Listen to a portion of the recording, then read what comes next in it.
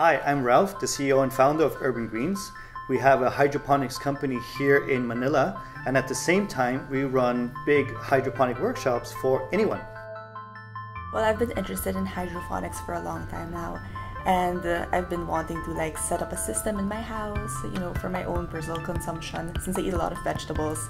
I wanted to grow my own set of herbs and utilize it with my products. I just learned how you could manipulate how the plants are grown to get actual different flavors, and I was stunned because it's amazing that you can do that, plus the fact that you can incorporate with food. We're basically giving everyone the tools to learn a little bit about hydroponics. So when I first moved to the Philippines about 2.5 years ago, I found that the vegetables and greens here were actually very expensive. And when I looked into it, I thought, there's really something that can be done differently, particularly in other regions of the world. Hydroponics is picked up as one of the main ways how to create vegetables and greens in the city. So I thought hey, why not do this here in the Philippines? It's a basic workshop, so you'll learn about the nutrients, about plants, about pH level, what you can grow and how you can grow it.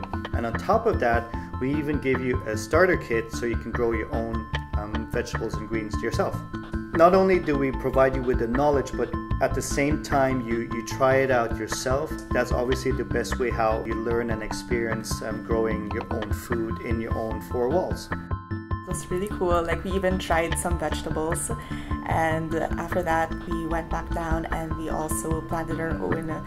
We got the seeds and we put them in the sponges, and we're gonna watch them grow in the weeks that will come by. First, I wanna set up a system at home. Eventually, hopefully, I could have a small little farm, because I also have a business that entails a lot of produce. I buy a lot of produce, so this is gonna really save me a lot of money. At first, you would just feel the bite of the leaves, and then there's gonna be something in the back of your throat, the spiciness of this. I was like, wow, and this doesn't have any chemicals. From that system, you just had to get it and then just feed yourself, and I find it amazing. So you get a better knowledge about, first of all, where food comes from and the different challenges that we're presented with in the world that we live in today, about making food accessible to a larger mass of people in the cities and how we can address food safety, food security in the 21st century.